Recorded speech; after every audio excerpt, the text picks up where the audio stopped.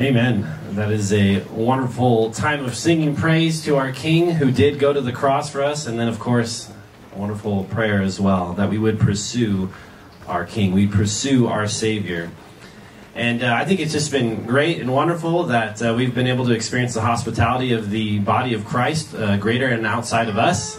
So we're thankful to the road for last week and, of course, for this time this afternoon that we get to have before we return back. Yeah, thank you.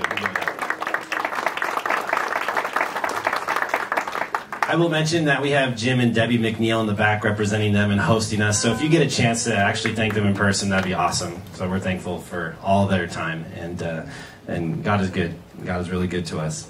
Well, it's been mentioned and it's quite evident and obvious that we have the new year upon us and the opportunity for resolutions. And of course, you might already have yours all written down, posted on your fridge, on your social media, so everyone holds you accountable to it. Maybe, I don't know.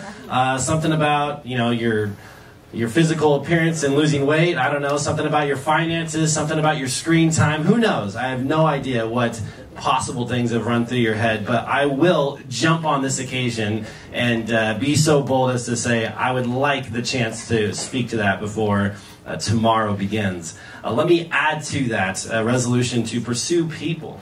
To pursue people. And if you've been around for a little while, you've known that that's actually one of our ministry priorities at MCC. That we want to say that when we see ministry and the Great Commission moving forward and happening, we're going to see the proclamation of the Word of God. We're going to see persistent prayer. We're going to see a practice of Christ-likeness. And we're going to see a pursuit of people. For the gospel, people to be saved and to be brought into the kingdom and one another, brothers and sisters in the family. A pursuit of each other for the sake of our own growth and our own Christ-likeness. And so this afternoon, God so has it that we come to a text that is highlighting that so clearly for us. The need for us to pursue others, to pursue people. So I want to draw your attention to our text, 1 Thessalonians 2. This will be our last time in 1 Thessalonians for the next 4 weeks or so when we turn and shift to talking about biblical eldership. But for now, 1 Thessalonians 2, let's enjoy our time wrapping up chapter 2. And look at verses 17 through 20 with me. Paul writes, "But since we were torn away from you, brothers, for a short time, in person, not in heart, we endeavored the more eagerly and with great desire to see you face to face, because we wanted to come to you, I, Paul, again and again. But Satan hindered us. For what is our hope or joy or crown of boasting before our Lord Jesus at his coming? Is it not you? For you are our glory and joy." Our glory and joy, seeing that in others. Quite an amazing text this morning. And so just to remind you, in 1 Thessalonians, in chapter 1, we saw Paul's thankfulness overflowing for the Thessalonians and the evidence that God has chosen them and that they truly are saved and all the different characteristics that were showing in their life. The clear salvation that had been brought to them. In chapter 2, Paul shifted to the defense because apparently reports were circulating that Paul wasn't legit. He's not the real deal. He's not a genuine apostle, and maybe he's all in it for his own show, his own fame, his own money, perhaps. And so he defends his ministry in chapter 2, and so we've seen so much of what model leadership in the church needs to look like. In we could say the verses we've just covered in chapter 2, verses 1 through 16, he was defending specifically how he ministered when he was with them in Thessalonica. Now we shift. We're going to shift and he's going to continue to defend his ministry, but specifically since he's been away from them. Since he's been gone from Thessalonica, he's defending his ministry and his genuine care and love for them. So that's what we're going to find. Some valuable principles to be considered in our ministry to others as Paul had for the Thessalonians.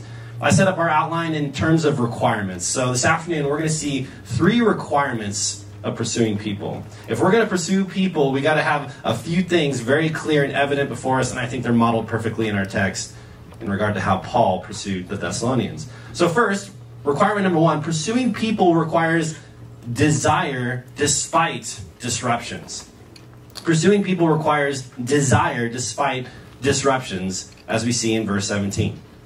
There it is. Nice. So verse 17 again for us. Let me read that. "But since we were torn away from you, brothers, for a short time, in person, not in heart, we endeavored the more eagerly and with great desire to see you face to face." the pursuit of people will naturally encounter disruptions. It's a natural thing we can expect. And for Paul, his disruptions came fairly quickly in his pursuit of the Thessalonians. Look what he says in the beginning of verse 17. But since we were torn away from you, brothers, for a short time. We were torn away from you. The disruption that Paul faced when ministering to the Thessalonians was persecution. And if you recall, Paul and Silas began to preach Christ in the synagogue meetings at Thessalonica, as was their custom. Then others in the city of Thessalonica began to follow Paul and Silas as well. And then that's when the jealousy of the Jews started to increase. And they formed a mob, and they set the city in a violent uproar. And that forced Paul and Silas to be sent away by night from Thessalonica. And so Paul here writes that he was torn away from the Thessalonians. That's the persecution that happened, and it was that feeling. He was torn away from this brand new baby church. It's interesting, the Greek word that's translated torn away in the ESV is aporphanisthentes, orphan. Orphan. You hear it? That's where we're getting our English word, orphan. He's literally saying that he was orphaned from them. That's what he feels like. And this is Paul giving these family metaphors. He's just spilling over with them in all of chapter 2, if you've been paying attention. He keeps calling them brothers, which is, of course, an endearing term for the family of God. But he goes beyond that. If you remember in chapter 2, verse 7, he said, I was like a nursing mother with you in the gentleness I had with you. And then in verse 11, he said, I was like a father, willing to exhort you and tell you the hard things that you needed to hear. Now he says, I was orphaned from you. You guys were ripped away. I felt like someone took away my kids, or they took away my parents, if you will. As a child feels separated and an orphan, that's what Paul felt in this unfortunate circumstance, this disruption that happened. Persecution was probably one of the most common disruptions that Paul faced in his ministry. He was slandered often. He was beaten numerous times. He was arrested on multiple accounts. He was imprisoned. He was stoned even. He was put on trial several times. And he even experienced his fair share of famine and sleepless nights and being involved even in shipwrecks at sea. What do we think from this, though? When we pursue people, we're bound to encounter similar things. We are bound to encounter disruptions. It may not be as strong as the disruptions that Paul experienced in the persecution here, but there can still be disruptions in this priority of pursuing people. A naysayer comes along and disrupts a whole entire relationship you had with a coworker where you're trying to share the gospel with them. Or perhaps God's providence has a brother or sister in Christ just move out of the area, and now you don't have that face-to-face interaction with them all the time. Or bad health postpones or changes some plans that you had made to actually move towards someone, get to know them, potentially even deepen the relationship. Despite these disruptions, pursuing people requires us to remain steadfast in our desire to love them. And that's what Paul did. Paul maintained a strong desire for the Thessalonians despite these disruptions. Keep reading in verse 17. He says, since we are torn away from you, brothers, for a short time, he says, in person, not in heart. We endeavored the more eagerly and with great desire to see you face to face. Paul writes to assure the Thessalonians that this was his desire. His desire was to be with them. His desire was to continue a ministry to them face to face. And that desire has not waned one bit. It has not diminished or decreased. And look how repetitive he is on this point. He really desires to minister to the Thessalonians. He says clearly in the very beginning here of the last part of verse 17, in person, not in heart. Yes, we were torn away, but don't you think for 1 second that I haven't still cared and thought and been desiring to see you. It's only been in person, not in heart. He says, we endeavored to see you face to face. He's attempted to come back to them. He goes on to say, after we endeavored, he says, the more eagerly. I've been eager to do this. And then he adds on top of that, with a great desire. It's interesting because that word desire is oftentimes used for a sinful desire.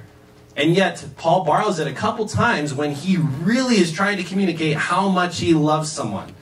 I had this great, intense desire for you. This is what he's felt.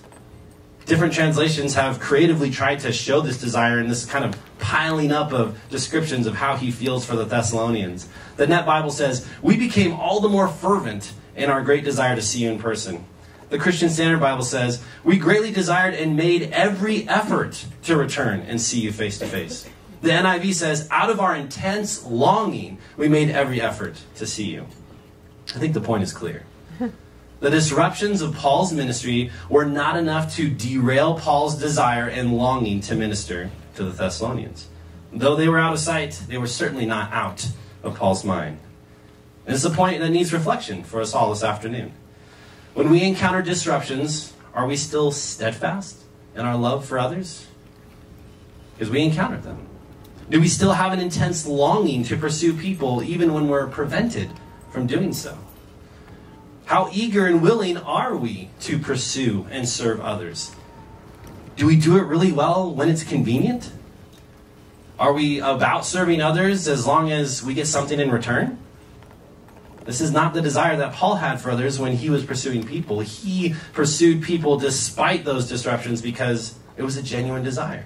It was a real, sincere desire he had.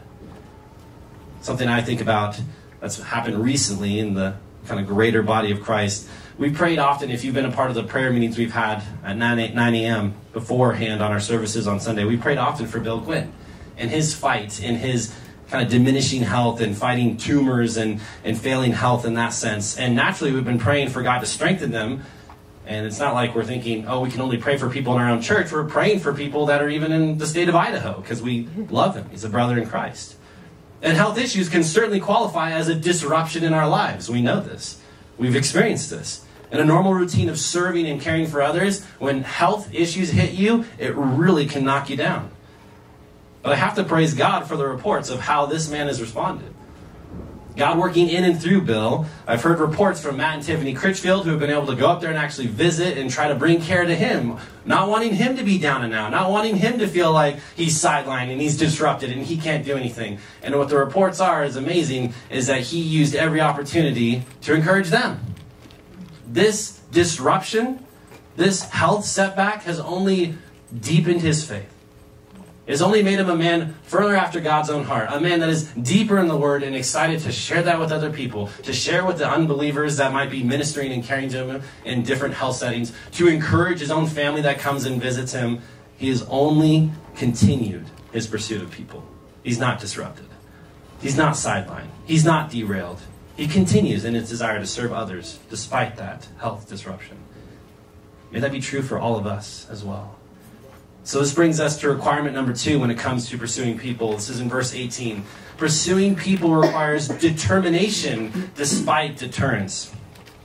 Pursuing people requires determination despite deterrence. Verse 18, we keep reading on in our text. Because we wanted to come to you, I, Paul, again and again, but Satan hindered us. To build on Paul's desire that he felt, we also see he had determination to do something, to act. His pursuit of the Thessalonians was not only known because he said he had a deep desire to see them. His pursuit of the Thessalonians was known because he actually remained determined to try and get there. He tried to see them again. Paul says it clearly. Because we wanted to come to you, I, Paul, again and again. He simply states that it was the desire of everyone on the missionary team to return to Thessalonica. It was not a simple visit and saying, well, we did what we could, and I guess we'll just leave them up to God. God's got them now. He says very clearly, we wanted to come to you. And we know that this was more than desire because of what he says next. I, Paul, again and again, literally once and twice, which is probably this Greek idiom and this way of saying several times. Several times I tried to come back to you. The Net Bible translates it, I, Paul, in fact, tried again and again. Simply put, Paul was determined to return to this young church in Thessalonica. He kept trying to return on more than one occasion, is the clear point. It was more than just a desire for Paul. It was a determined plan. It was not simply that Paul got busy with other stuff to do, although that would clearly, in our minds, qualify as maybe a disruption. Because he was a busy guy. He was on his second missionary journey. He's down in Corinth, and he's seeing more people get saved, and he's enduring more persecution. There's a lot on this guy's mind. But that's not what happened. Paul actually tried. He actually tried to come, and yet something prevented him. Before we move forward and talk about that in our text, it's again necessary to stop and reflect on this point. Pursuing people requires determination. It requires determination. A lot of it. People are not easy to love. in case you didn't know that. They don't simply walk up to you and say, can you just explain the gospel to me? I'd love to get saved today. Can you help me with that? And they don't always yield themselves to you and say, hey, is there any scripture you just want to exhort into my life? Well, what do you have for me? Just hit me. Hit me real hard. Pursuing people often requires making deliberate choices. We need to plan to put ourselves around people. But it's more than that, isn't it? We need to, then after that, we need to plan to take an interest in those people. You can't just be in the same room as them. You have to actually now take an interest in that person across the room. But it's more than that. Then we need to actually plan to pray for that person after we've taken an interest in them. But it's more than that. Then we need to plan to actually serve or encourage that person in some way. And then we need to plan to stay in contact with that person and follow up with that. It takes work and determination. And this shouldn't surprise us. What do you do to spend quality time with your spouse? Hey, let me know if anything's wrong, okay? That's not it. You take time. You set aside the time. You deliberately plan to do so. How do you spend quality time with your family? You set aside time and you plan deliberately to do so. It's the same thing with brothers and sisters in Christ. To spend quality time pursuing them with love, we must make plans. And we must be determined to follow through. This is what it means to pursue people. We make a purposeful part of our lives the pursuit of people. It may take time, it may take money, or some other form of sacrifice that you didn't expect, but it takes determination on our part to pursue and love people. That's what Paul was doing. That's what he was doing. But our plans to pursue people don't always pan out, do they? We can get disrupted, and we can get deterred, as we're seeing. And Paul had a great desire and determination to visit the Thessalonians, but our text tells us he was hindered. He was hindered. What does it say in verse 18? But Satan hindered us. But Satan hindered us. Despite Paul's best desires and efforts, he was prevented from visiting the Thessalonians. Why? Because Satan had gotten in the way. The Greek word for hindered here, that's in our text, is a word that's used to describe, it's a military word, to describe this military tactic of tearing up a road so that they could not be easily pursued or followed. This is what the enemy would do. Satan is the enemy, and he's the one preventing Paul from acting upon his godly desire, a godly determination to go, to be with these Thessalonians, to encourage them more in their faith as they are but infants. But Satan hindered. He tore up the road and made it impossible for Paul to do so. How does Satan do this exactly? We have no idea. We don't know. Other times we find in the book of Acts, actually, that Paul and the missionaries were prevented from going certain places, and we find explicitly stated in the book of Acts, God prevented them. Sometimes it was the Spirit that didn't even allow them to go to certain locations. But here we see Paul saying specifically that this was Satan's work. And this is Satan's operation. Again, not too surprising for us. Satan loves to try to prevent God's glorious plan from moving forward. He could not stand to see God's rule upon the earth through Adam and Eve, these image bearers in the garden. So what does he do? He shows up to bring the temptation to sin, to make a mess of God's good world. And since then, he's tried over and over to stop and thwart the plan of God. Ironically, we know. We have the picture. We have the story that God has given us in his word. Ironically, his efforts have only advanced God's gracious plan of redemption. A plan that culminated in God's glorious display of love when Jesus willingly offered himself up to be crucified on the cross. In the death of Jesus, Satan did in fact bruise Jesus' heel. However, the death and the burial and resurrection of Christ sealed the final victory and outcome of God's final plan. Jesus bruised and crushed the head of Satan in that moment, that ancient serpent. Sin had been forgiven. Sinful slaves had been freed. The penalty and punishment for sin paid in full. A glorious hope and future had been secured in the resurrection of Jesus Christ. And what's happening now? All across the earth, people are putting their faith in Jesus Christ as their Savior and King. And these people are the church of Jesus Christ. And we have an eternal hope that death is not the end, but only the beginning of the eternal life we live with our God and Savior in new heaven and new earth. So what's Satan doing now? He's a wounded foe. It's the best that he can do. His eternal death is sealed in the lake of fire. Until then, he's given his last efforts to prevent God's plan. He's shooting the last bullets he has in his gun while he lays on the ground bleeding to death. His deception blinds him and continues to prowl around like a roaring lion seeking someone to devour. But he's not going to win. He will not win. The Bible is clear that Jesus is victorious. And as his bride, we the church will be victorious with our Savior forever. And so in Paul's ministry, Satan was successful in deterring Paul from returning to the Thessalonians. But in God's perfect plan, Satan only serves as a tool. Just a tool to show how powerful and glorious God really is. So in other words, this prevention is no surprise. No surprise at all. Not to God. In fact, it further serves God's purposes and his will to unfold through the persecution and opposition of the church. Any persecution, any opposition is only serving more God's plan of advancing his glory through the church. We can know this from simple promises like Colossians 1:16.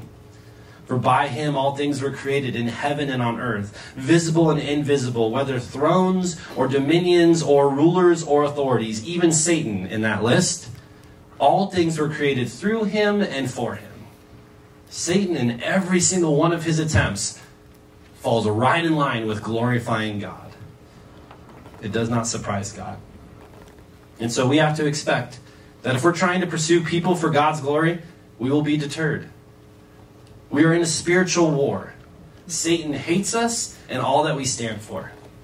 It's not our place to know the specifics of how Satan is hindering us at any given moment of life and ministry, but we must remain determined to serve in the way that God would have us to do so. We must continue our efforts at loving others with the gospel. And think about it. If and when we encounter these deterrences, we cannot allow them to stop our commitment to serve Christ and others. Imagine going to the park with Evangelism Explosion, with EE. Going there and you're there to find whatever other people at the park might be there on that given evening to try to share the gospel with them. To try to go up and say, introduce yourself and say, we're from a local church and we'd love to share the good news with you. And of course, let's say the first person you talk to politely says, I'm not interested, please move along. Well, of course, you're not going to force the gospel on them in that moment, so you will respect them and you'll move along. We'd honor that request. But we would not quit our evening at that moment, would we? We would not say, wow, that was a bust. I guess I'm never going to try sharing the gospel again. That would be silly. That'd be ridiculous. Just because one person said no thank you, we're not going to give up. You're going to get deterred. You're going to get hindered. You're going to have moments like that, but that is not means for giving up and quitting. We must continue with the same desire and determination, even if we're hit with disruptions and hindrances. And may God help us to do so. A third and final requirement in our text in verses 19 and 20. Pursuing people requires delight in the destination. Pursuing people requires delight in the destination. Verses 19 and 20 to end our text. Paul says, for what is our hope or joy or crown of boasting before our Lord Jesus at his coming? Is it not you? For you are our glory and joy. So Paul gives a third requirement for pursuing people in our text. And we must be fixated upon the destination or the end. That's what he's saying in this question he asks in verse 19. For what is our hope or joy or crown of boasting before our Lord Jesus at his coming? He's looking to the end. Paul sets us up by asking this question. He's jumped out of the present hardship and he's jumped to the end, the actual end, when Jesus comes back. And he speaks with words all pointing that direction. What is our hope? This expectation looking forward. What is our joy that finds ultimate fulfillment in heaven? What is our crown of boasting? Looking forward to the future heavenly reward for believers. Of course, his boasting is not in himself, but only in what God has done. And most obviously, Paul plainly says, before our Lord Jesus at his coming. This is the anticipated end for us believers, the return of Jesus Christ. So why? Why does Paul jump to this thought? Why does he jump to this moment, to the end when Jesus comes back? Well, in the midst of disruptions and hindered ministry, There is great hope to be drawn from thinking about how it all ends. Looking ahead, where it's all going. For Paul, things would not be disrupted forever. Satan would not hinder plans forever. The time was coming when these difficulties would be removed for good and God's ways would prevail. And this must have been a great encouragement for Paul and the Thessalonians. This must be a huge encouragement for us as well.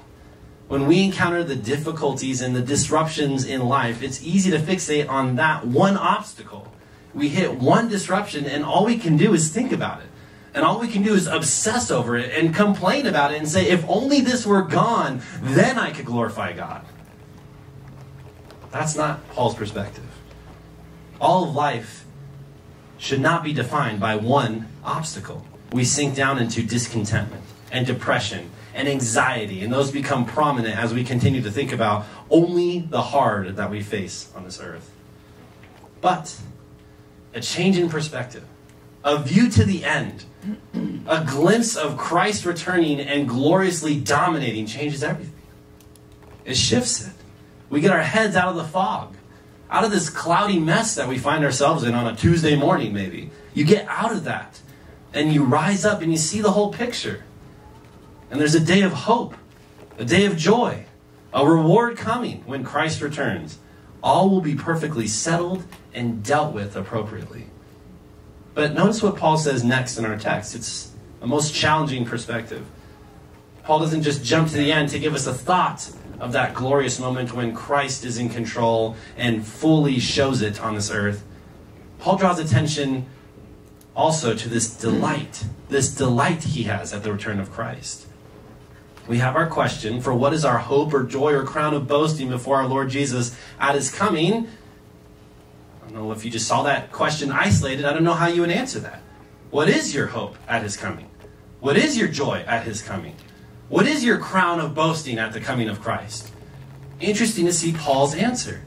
Is it not you? Is it not you, Thessalonians? At the return of Christ, I cannot wait to see you there. At the return of Christ, you are our glory and joy. And most of us, we find great comfort when we think of our eternal destination in heaven with our Savior. We think of wonderful things, the final removal of sin. Oh, how beautiful that's going to be. No more personal struggles with anger and anxiety and lust and other annoying sins. And we reflect upon the perfect government of God. Thank you, Lord. No more corrupt, sinful rulers over this land. But notice where Paul finds delight. When he thinks about the future reunion that we will have with Jesus Christ at his return, his delight is in the Thessalonians. What is the hope for Paul? It's the church. What is the joy for Paul? It's these Thessalonians. What is the crown or boasting or eternal reward? All these Gentiles who have been saved and brought in to the plan of God. So Paul says, is it not you? You are our glory and joy. Paul's delight when he thinks of Christ's return is people. It's people. And Paul tells the Thessalonians that his desire is genuinely for them. Not simply because he tried to visit them multiple times to prove that that was his desire, but Paul's desire is genuinely for the Thessalonians because when Christ comes back, he is certain that he will be delighting in that moment alongside of the Thessalonians. What a challenging thought.